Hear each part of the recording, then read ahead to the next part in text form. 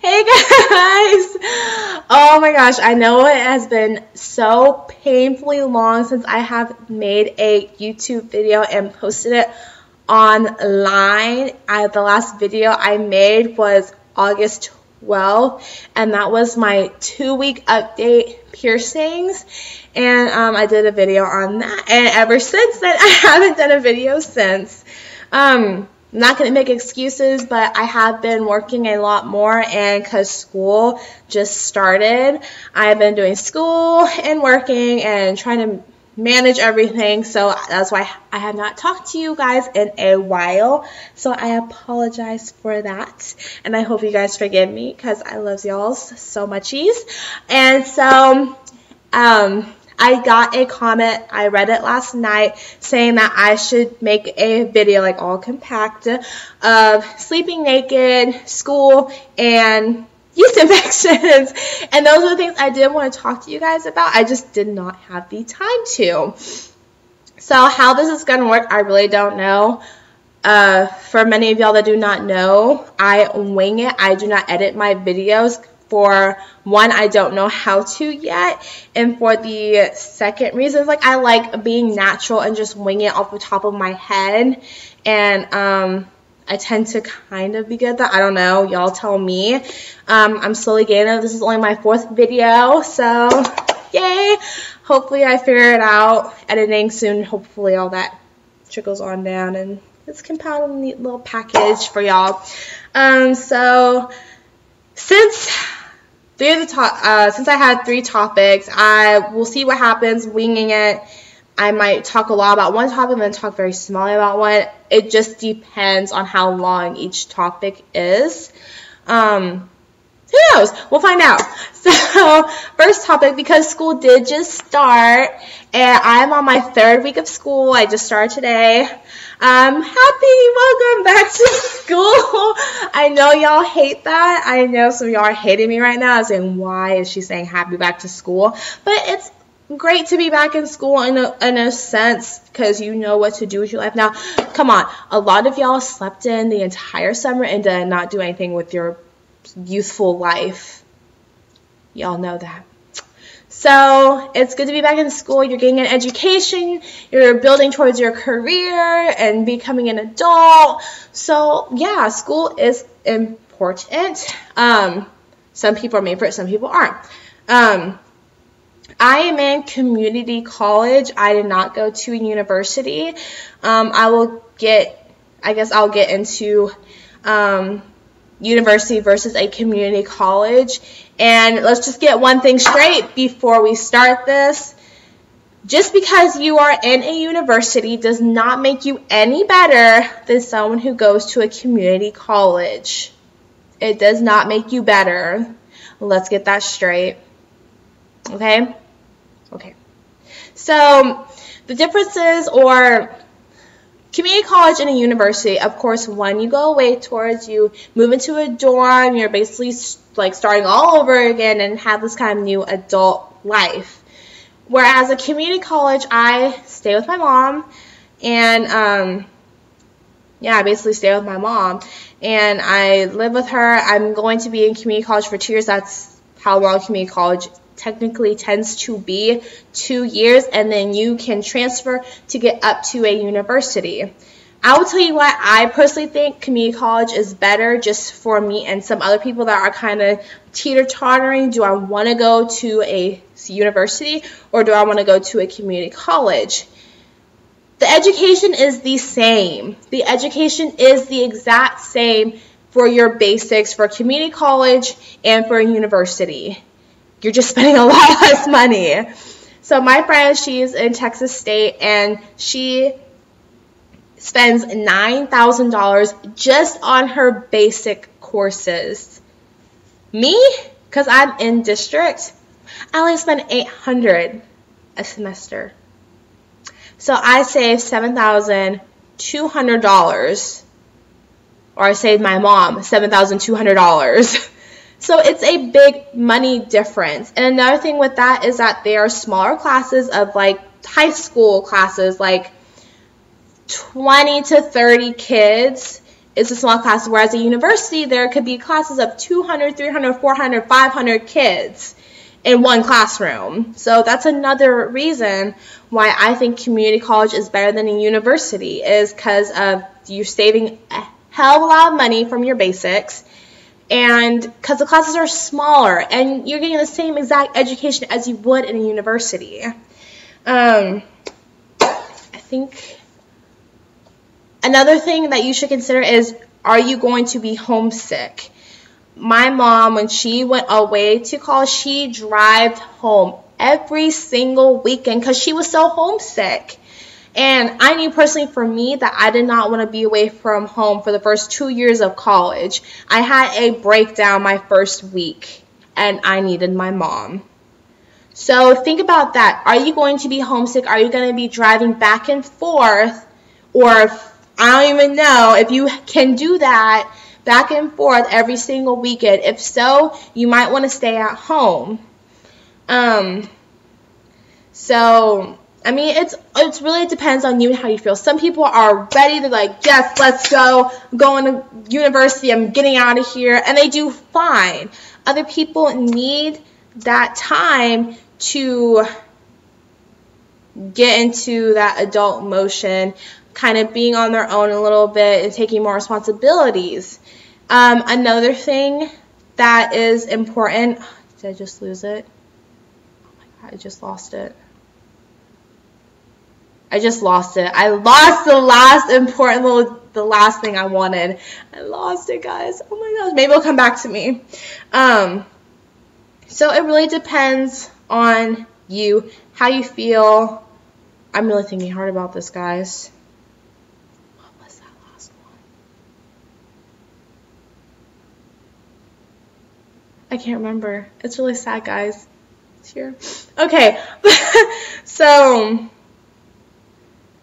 versus a university and a community college, you spend less money when you go to a community college. You're closer to home. Your classes are smaller. And I just think overall, I think it's better for me personally. There's still a lot of really cute guys there. You don't have to go to a university to find cute boys. You don't. There are a lot of cute guys in my college. I'm very pleased. I'm very happy with that. So yeah. Oh, now I remember. My brain working. See, the minute you forget about it, it comes back into your head. That's how it works. Another thing with why I think community college is better than going to university is when your senior year, you're applying, you're trying to get the best grades you can. When you're applying for university and high school, they look at all your high school grades.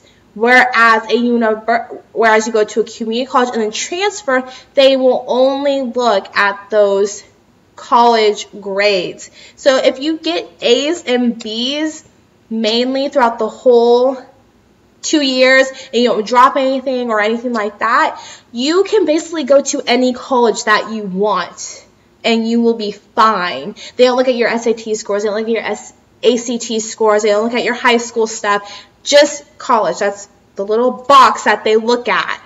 And it's a lot easier. So if you select in high school and you do not have the best grades, it also can help you and prep yourself and get ready and just get your shit together, basically. Is you getting your shit together for going off to university. Yes, I remembered. Yay! Okay, so you save a lot more money. You're closer to home, and it's a lot easier to transfer, especially if you have 30 hours or more. You just have to apply, and they will look at your grades, and also do scholarships and stuff like that. You still need to do scholarships if you plan on transferring over. And you only pay half, I know you only pay half the tuition of going to university, but that's still a lot of money. Let's be honest, that's still a lot of money. So applying for scholarships and financial aid and stuff like that is really helpful. So do that. So that's why I like community college better than university. That's my opinion. Hopefully, if you guys are teeter-tottering on which one to go and lean towards more, leave a little comment and I can go more in depth to you about it. If I see it's a little tiny little personal thing, I'll message you right off the bat as soon as I can. And if it's like a big, like I mean a lot of questions about the same topics, I'll make another video for you guys and upload it and go through the questions of what I got the most questions for and about. So yeah, so, and again, the education is the same. Just because university does not make you any better than anybody else. It's true. It's you chose to get an education just like the guy that's at community college. So just being a little bit smarter about it. Personally for them, that's the route that they chose to go. I'm not ripping on anyone that goes to university. I'm just saying you are not better than anybody that goes to a community college. You are not better in the education realm than a person that goes to a community college. You both are getting the same education. They're just being a little bit more smarter about with their money and staying closer to home and waiting to go off into adulthood. Because I know I was not ready right out of high school. I'm like, oh shit, I cannot do this. I cannot go to a university. I love my mommy too much. So that's that. That was 11 minutes. I think a minute of that was composed of me staring at the floor and trying to figure out that last bullet point for community colleges versus universities. I guess I can envelop into sleeping naked. I've been sleeping naked for about 1.5 years now. I'll tell you why I love it so much. There's actually health benefits for sleeping naked. Oh my gosh, it's true. Especially for females, because you know, we have that certain body part down there that needs some little airing out. So let's get into that. Let's dive in. So sleeping naked, like I said, I've been sleeping naked for 1.5 years now. I just love it so much, because if you're like me and when you go to bed, as you get older, the more clothes you start taking off, and like I used to sleep in pants and a shirt and underwear and a bra, like all together, sorry. Like I wore underwear, a bra, pants, and a shirt, and then soon the pants came off, and then the bra came off, and then the underwear came off, and then the shirt came off, and I slept naked. Yee. So, the reason why I like sleeping naked is, honestly, to be honest, not to be cheesy or anything, it is very liberating. You just feel free, and you fly across the world, and I just love it, because I just love it. I can't explain to you guys. I just feel free and liberated. I'm just like spread on the bed and just like, this is me world. Like in the darkness of your room with the covers on top of you. Like, this is me. Embrace it. Because I don't know if this has happened to you, but my pants kept getting shorter as time went on to where I just ripped them off. And if you wear the long shorts like to your ankles, they would just end up rolling. You would move so much in bed that they would just end up rolling up your legs to your crotch, and got like a diaper on, and I did not like that. I just felt really constricted in my clothes and everything. So, and I would get very hot very fast. So just sleeping with no clothes on is so free, and it's so amazing. I just love it. Health benefits for females especially is bacteria and gross things like dark, moist places, and your coochie happens to be that. That's where bacteria likes to thrive, is damp, dark places. And when I went to the gynecologist, they told me, don't sleep with any pants on, don't sleep with any underwear on at night, unless you're on your period, of course, come on girls, to let it air out. Because your body has a natural cleansing process, and if it can't do it properly, bacteria is going to grow, and you're going to get an infection, either a yeast infection or a UTI infection or something of that matter. And girls, you know how bad they hurt. You know the pain, you know the struggle, you know just the sheer like you just want to die a little bit on the inside. You die a little bit on the inside when you have an infection down there.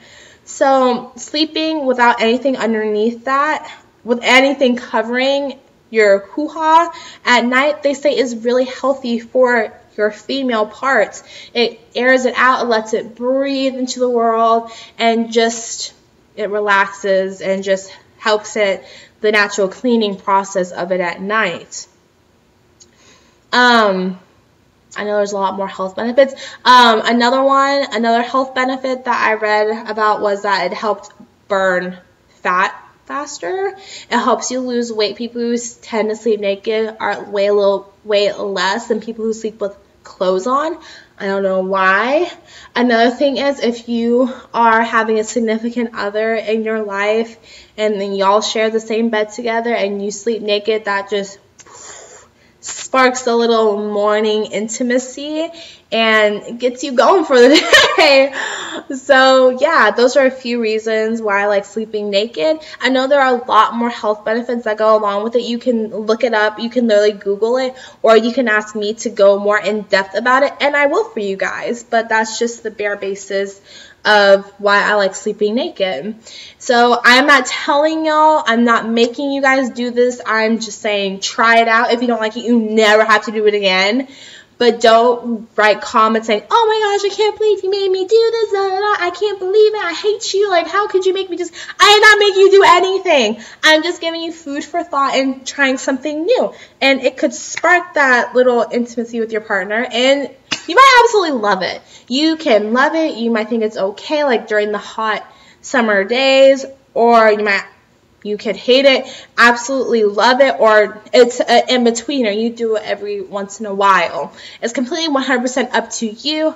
I love it. I'm embracing it. I think everyone should try it at least once in their life, and or for a week, and see how they feel about it. And if they don't like it, never have to do it again.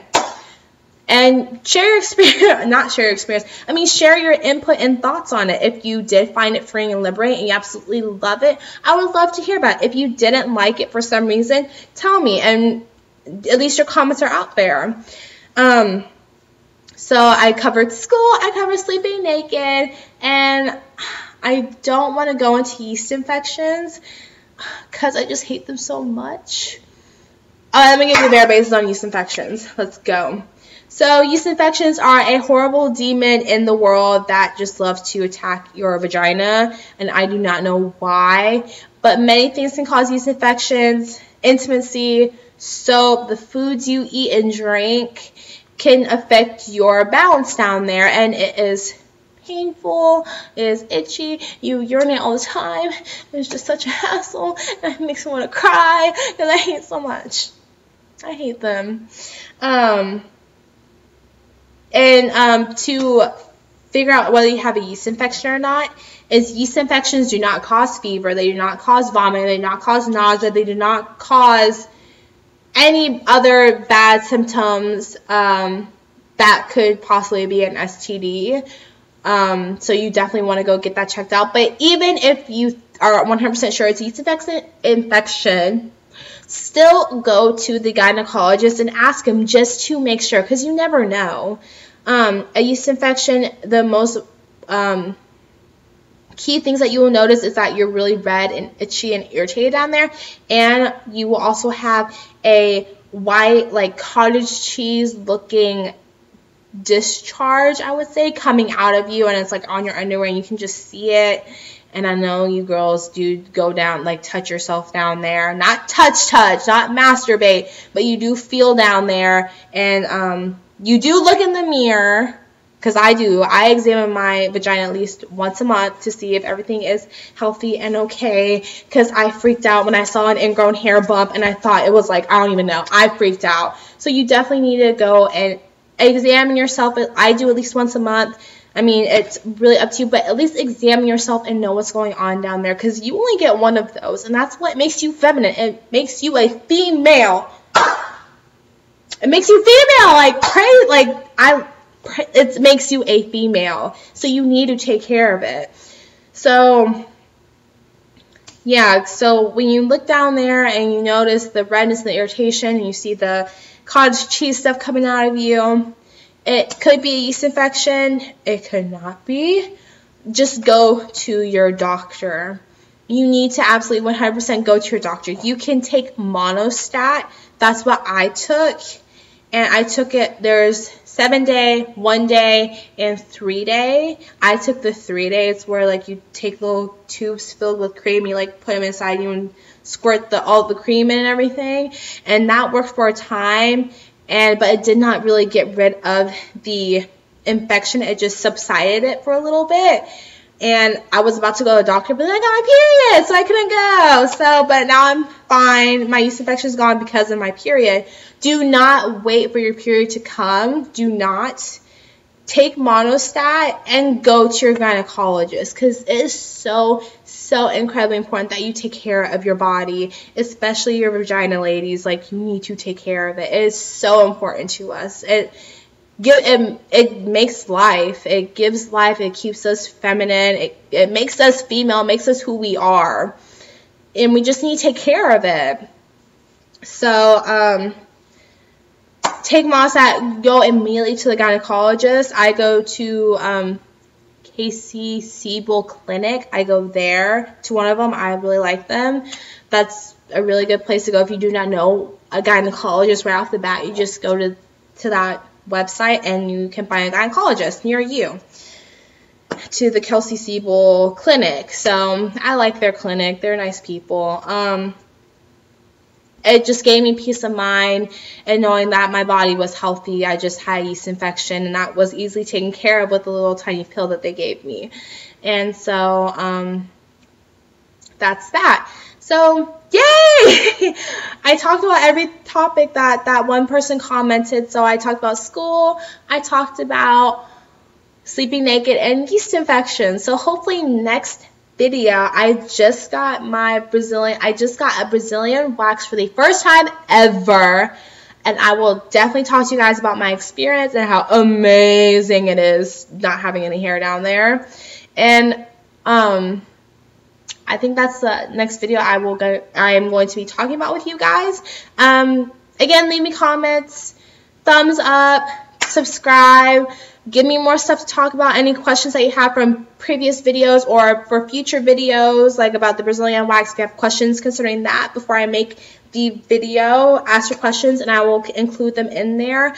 I will hopefully be posting that video next week on my time off. I'm not going to post it this week, even though I do have time, because back-to-back videos are just a lot, and I want you guys to have time to write your questions and make your comments about the upcoming video for Brazilian waxing, and is it worth it or not. I think it's worth it, just letting you know. I'll get more in depth about that later. So I think I covered everything right now. Please keep your questions and your comments coming, a thumbs up, subscribe, all that lovely stuff. I keep repeating myself. I'm so sorry, guys. Again, I wing this shit like it's nobody's business. So yeah. So you guys, these are the besties in the worldies, and I love you so muchies. Mwah. Bye, guys.